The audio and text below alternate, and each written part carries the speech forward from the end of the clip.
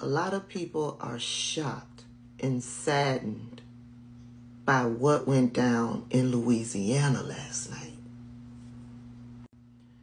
I'm shocked and saddened by what went down in Louisiana.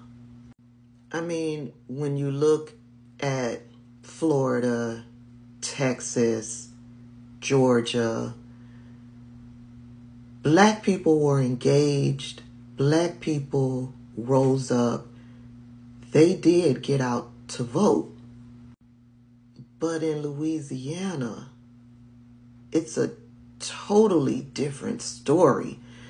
And this comment right here, this comment felt like a gut punch and my heart just broke.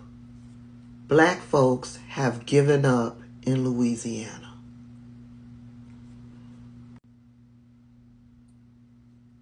It just makes me so sad that at the thought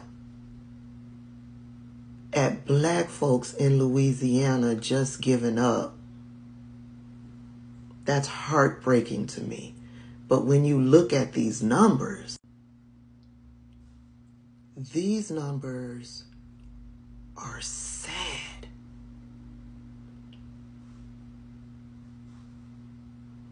Gary Chambers is not new to this. He's true to this.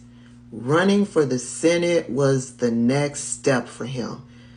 He has a long history of activism in the community down in Louisiana. He's no stranger to the constituents in Louisiana, in the district that he would represent. And yet, they did not get up and get out to vote for this man who's been fighting the good fight for the Black people in his district, which made it easy for this racist to win. This racist got 65% of the vote because Black people didn't show up for this man. I know the Democrats suck at messaging.